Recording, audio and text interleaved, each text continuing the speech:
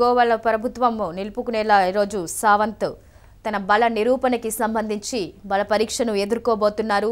BJP గెలవాలంటే తమకు ఖచ్చితంగా 19 సీట్లు కావాల్సి ఉంటుంది. గోవా సీఎంగా ప్రమోద్ సావంత్ వాళ్ళ బల పరీక్ష ఎదుర్కోబోతున్నారు. మనోహర్ పారికర్ వారసుడిగా గోవా సీఎం పీఠాన్ని అధిరోహించిన ఆయన తనకు సంపూర్ణ మద్దతు ఉందని అంటున్నారు.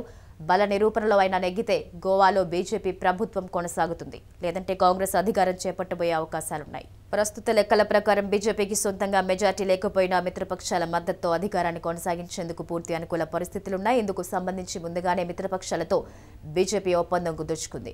ఎంజీపీ జీఎఫ్పీలకు చేరో ఉప ముఖ్యమంత్రి పదవి ఇచ్చేందుకు అంగీకారం కుదిరింది. బీజేపీకి మద్దతిస్తున్న జీఎఫ్పీకి చెందిన Vijay Sardesai, MGP MLA సుదీన్ ధవళికర్లకు deputy CM పదవులు ఇచ్చేందుకు బీజేపీ ఒప్పుకుంది. అందువల్ల బల నిరూపణలో బీజేపీ నెగ్గే అవకాశాలున్నాయి. గోవా అసెంబ్లీలో సీట్ల సంఖ్య 40 కాగా మనోహర్ పారికర్ మరణానికి ముందు 3 స్థానాలు ఖాళీగా ఉన్నాయి. మనోహర్ మరణంతో ఖాళీ స్థానాల సంఖ్య 4కు చేరింది. బీజేపీకి చెందిన ఎమ్మెల్యే ఫ్రాన్సిస్ డిసౌజా గత నెలలో చనిపోయారు. అంతకుముందు 2 కాంగ్రెస్ ఎమ్మెల్యేలు రాజీనామా చేశారు. అయితే ప్రస్తుతం గోవా అసెంబ్లీలో స్థానాల సంఖ్య 36కు చేరింది. ప్రభుత్వాన్ని ఏర్పాటు చేసిన బీజేపీ కనీసం 19 స్థానాల్లో మెజార్టీ నిరూపించుకోవాల్సింది.